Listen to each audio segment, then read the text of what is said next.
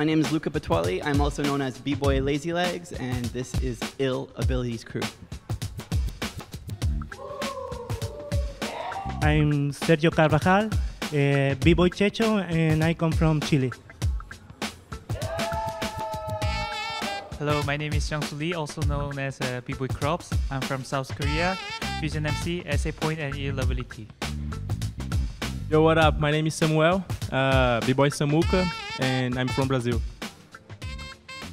So I founded the crew back in 2007-2008 with the idea of creating an international dance crew comprised of differently able dancers, basically an all-star team or a super crew of some of the best dancers in the world, but they all are differently abled. We also have Cujo from Los Angeles, we have Ridu from Holland, we have Perninha from Brazil, and Tommy Guns, who lives in Japan. So the crew is really international. I like to say that like we're like the United Nations of breaking crews. We compete competitively in the international dance circle, whether it's as the crew or individuals in the crew. We also have theatrical dance performances, we teach workshops, and we have a message, and that message is no excuses, no limits. We want to encourage people of all abilities, all ages, all races, all genders to pursue their passion. Whatever it is, find a way to do it your own way. And that's what No Excuses, No Limits is all about. Because I think of the pressure and the risks that we're taking all together and the fact that we're all there for the same reason and the same goal, there's this bond that gets formed by the end of the tour where we really ended up creating a brotherhood that became more of a family. It's a dance crew, a company, whatever you want to call it, but at the end of the day, more importantly, it's a family. Each one of these dancers has been internationally recognized as some of the best in the world. So when you put us all together, it's really just like this idea of like an atomic bomb. It's like when people see us and like when we're competing, they're like, people are scared to battle us because they know that we're gonna give the energy and we're gonna give fire.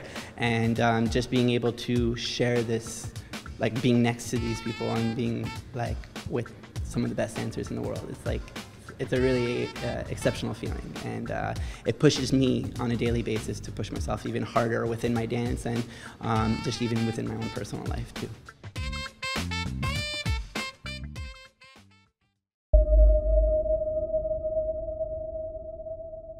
My name is Luca Battuali. I'm also known as B-Boy Lazylegz, and I am a B-Boy.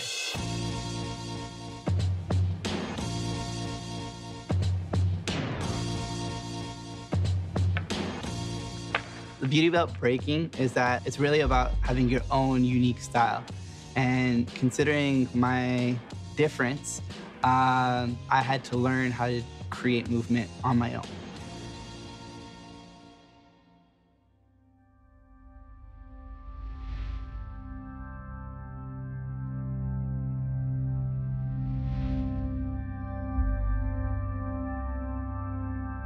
Whenever I would go to practice with my friends, they were all doing different types of movements. A lot of it was like using their legs, so footwork and just different traditional foundational steps to this dance. And I wasn't really able to do those movements. But one thing that I had that my friends didn't have was a stronger upper body. So I started using the strength in my arms to create movements. I was doing this my own way. I've been dancing for over 13 years now. To this day, I still feel that I have not accomplished half of the movements that I'd love to be able to learn.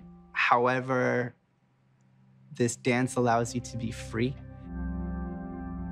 The minute I hear the music, I completely forget about my difference or my ill-ability, and I just end up being like everyone else.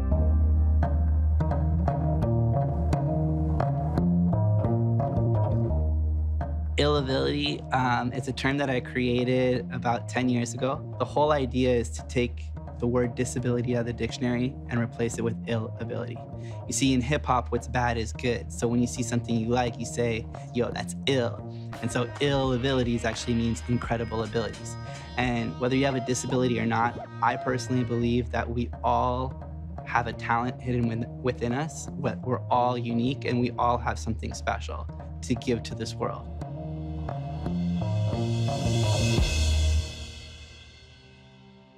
The move that's meaningful to me is my elbow spin. It's one of my signature moves, and I actually ended up creating this movement through a mistake that I made at a practice. In dancing, we have this philosophy called crash and create.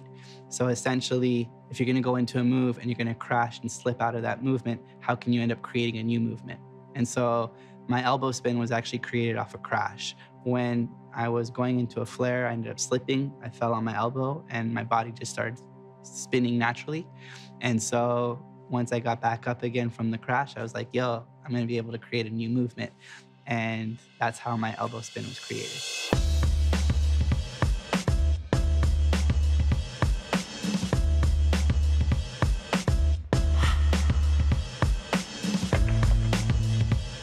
While I'm dancing or while I'm moving and while I'm spinning, I really just try to concentrate on that present moment.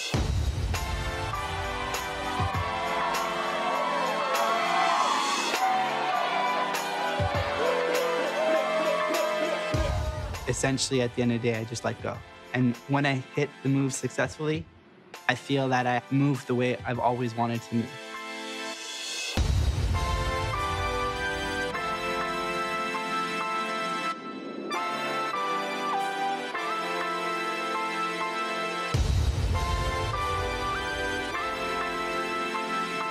If your heart is beating, you're creating a rhythm within your body.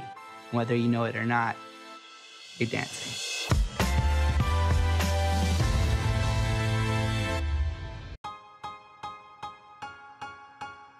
I am the founder of Ill-Ability's crew. I started the crew back in 2007 with this idea of creating an all-star team, a super crew comprised of some of the world's best dancers that are differently abled. No excuses!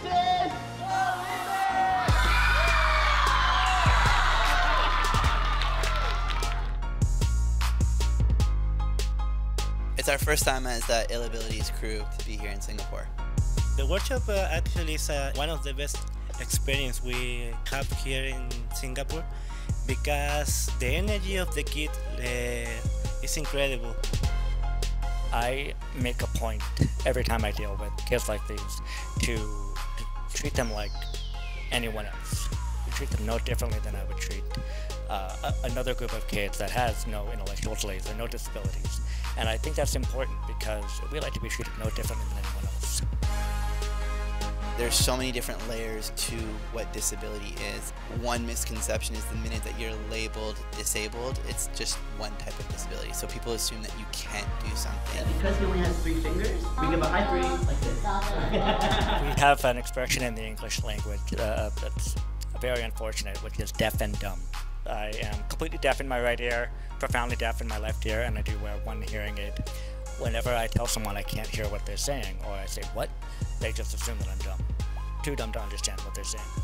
Rather than taking the effort to maybe rephrase what they were saying or be a little more clear, a little louder, whatever the case may be. And if they were to give me a chance, they would find out that it's quite the opposite. That's the whole concept behind Ill-Abilities, is that it's the opposite of disability. It's about taking what is negative and transforming it into a positive. If you gave many disabled people a chance, you would find out what they're capable of. Once you do, you discover amazing things about people. We are!